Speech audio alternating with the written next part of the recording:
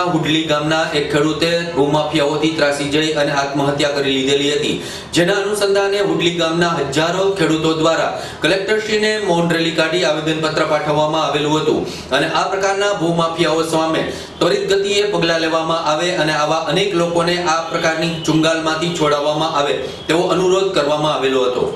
अमरेली जिल्लाના ધારી તાલુકાના હુડલી ગામના ભનુભાઈ ધરમશીભાઈ સભાયાએ પોલીસમાં તારીખ 15 મે ના દિવસે ફરિયાદ કરેલી હતી। પોલીસ તંત્રને ભૂમાફિયા સાથે થયેલી વાતચીતની સીડી પણ આપેલી હતી, છતાં પોલીસ તંત્રએ કશું જ પગલાં ના ભરતા માથાભારે ભૂમાફિયા તથા તેણે રાખેલ ભાડુતી માણસોના ત્રાસને કારણે તારીખ 23 જુલાઈએ ખેડૂત ભનુભાઈ સભાયાએ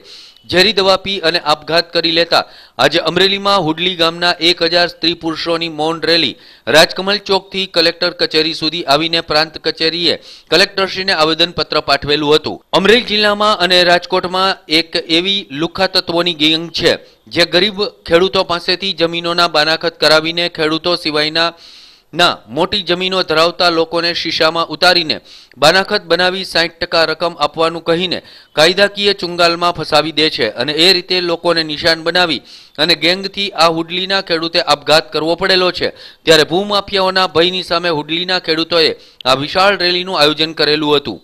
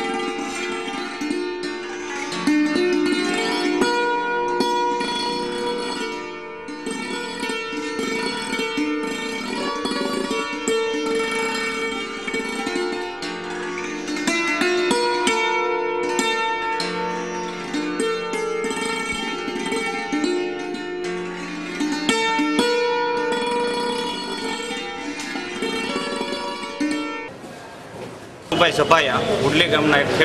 ખેડૂત છે અને એક લુખ્ખા ભૂમાફિયાઓ દ્વારા એક આવા પ્રકારનું સ્કેન્ડલ ચલાવવામાં આવે છે કે જેમના બાનાખત પૈસા આપ્યા વગેરે કરી લે છે અને પછી એમને કોઈ પણ રીતે હેરાન કરી અને એની જમીન બચાવવામાં આવે છે।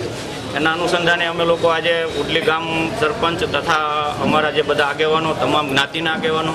એક મૌનરૂપી રેલી કાઢી કલેક્ટર સાહેબને એક આવેદનપત્ર આપ્યું કે જ્યાં સુધી જો